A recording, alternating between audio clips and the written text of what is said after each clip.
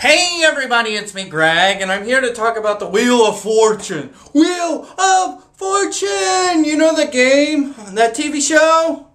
Yeah, where people have to guess letters in a words or a phrase. They have to spin the wheel. Well, I was thinking, what if that was applied to StarCraft? What if they had the wheel mine minerals? Because there's little prongs that stick out of the wheel. And I was thinking that maybe the prongs would scrape against the minerals and then they would fall to the ground. So SCVs or probes or drones can take the minerals over to their command center, hatchery, or nexus.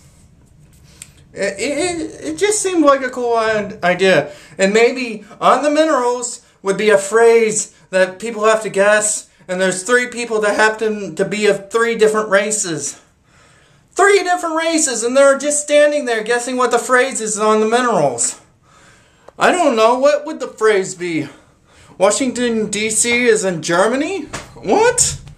Washington, D.C. is not in Germany. God, you're such an idiot. I know. I am the biggest idiot ever. I am the biggest idiot ever. And would the wheel be faster at mining minerals than an SCV? I would say so. If it had the ridges of an SCV, if it had the screw, the drill, that's what I'm trying to say. I'm trying to say the drill of the SCV trying to get the minerals. And would the Wheel of Fortune work when it just rolls over a zealot and kill it? Would the zealot become part of the Wheel of Fortune, like a Horcrux, or yeah, a Horcrux, like from Harry Potter, a Horcrux. I think that's what they're called. Oh, so many ideas. And who's going to be the host of the Wheel of Fortune? Is it going to be Jim Raynor? I don't know. Some guy in a suit.